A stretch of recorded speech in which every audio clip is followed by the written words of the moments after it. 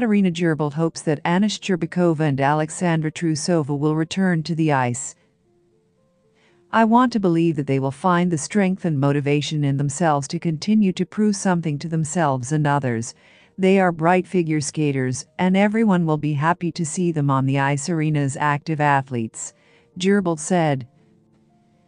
Katerina Shcherbakova spoke about the reasons for the sport's longevity of Elizaveta Tiktamasheva.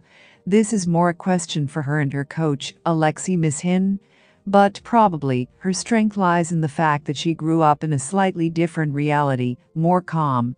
She grew up among people like me, and we did not have such a race for elements that are now being made. We couldn't even think about it.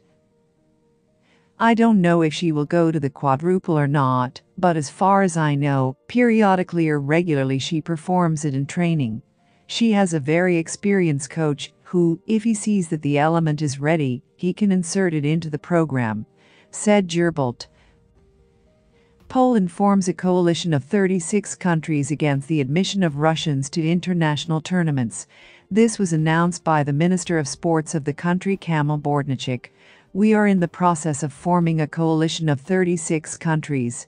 On May 15th, we have a meeting of the EU Sports Council, where we also plan to adopt a declaration that will clearly oppose the return of Russians and Belarusians to the international arena, Bortniczek said on RMF-FM.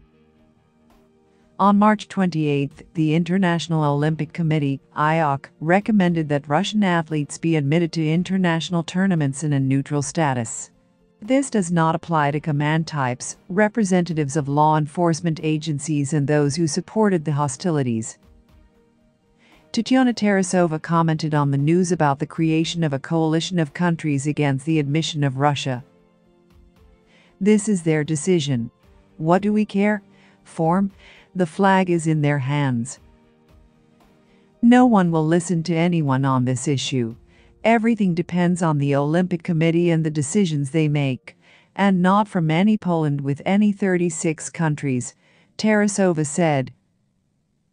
Ilya Averbik spoke about star fever among athletes. Silver medalist of the 2002 Olympics, choreographer and producer performed at the educational marathon Knowledge First in Arkhangelsk.